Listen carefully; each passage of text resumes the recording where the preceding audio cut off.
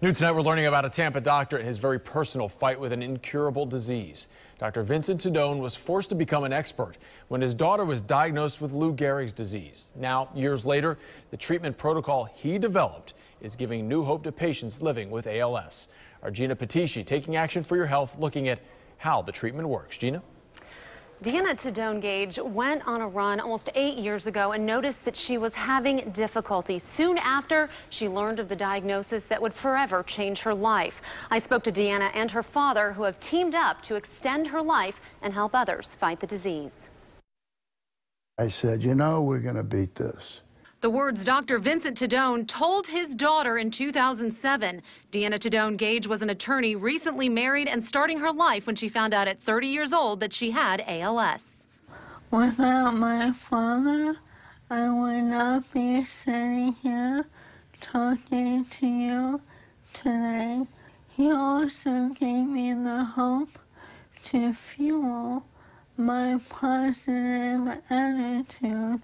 Doctors gave her little hope, but she and her father decided to create their own, and that's how the Deanna protocol was born. If on one hand we can give the cells energy, stop them from dying, and on the other hand we can neutralize what's killing the cells, we'll be pretty good. We'll be pretty good until they ever find a cure. That's the heart of the treatment plan. It combines natural substances already found in the body that anyone can buy over the counter. According to Dr. Tedone, the medical substances included in the Deanna protocol are not only beneficial for people diagnosed with ALS, but can help those with traumatic brain injuries and brain tumors. It started with helping my daughter, but I'm able to give back and help all these other people. Deanna says although her diagnosis was scary in the beginning, she and her father want to help others win the fight. I'm here to tell you that there is hope.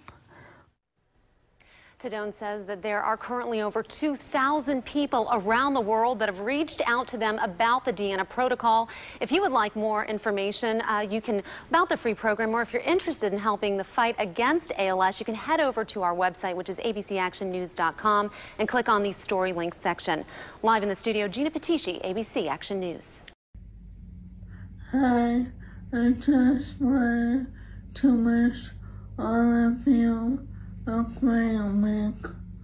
Remember, no white flags.